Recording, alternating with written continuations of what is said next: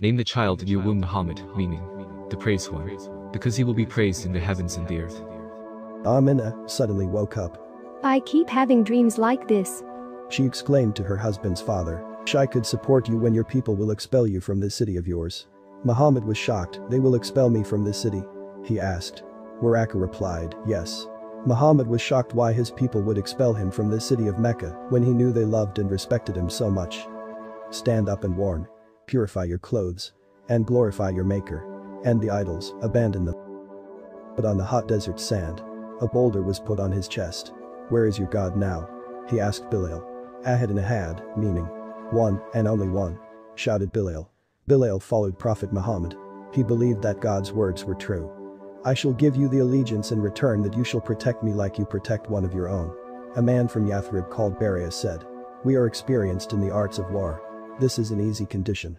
We will protect you, no one will touch you. Bring forward your hand and we will give you the allegiance. Mecca and Medina were at war and both sides knew it.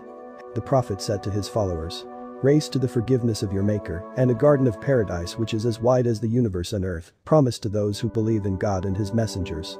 Quran 57:21. The believers rushed to the Quraysh and fought fiercely against them. 10 years ago, Prophet Muhammad was leaving Mecca, sad and alone. Now he was returning with 10,000 strong men. When the Prophet entered into Mecca, he bowed his head down on the neck of his camel, thanking Allah, God for this great victory. When he entered the Kaaba, he and his companions broke the idol surrounding it. He then stood next to its door and asked the people, what do you think I am going to do to you all? The people replied, you are our brother, the son of our brother, meaning, we are your relatives, please don't harm us, do not punish us, do not enslave us, even though we did that to you and your followers. The Prophet replied, go, you are all free. May Allah forgive you all. This kindness and love made all of the people become Muslim and his strongest supporters.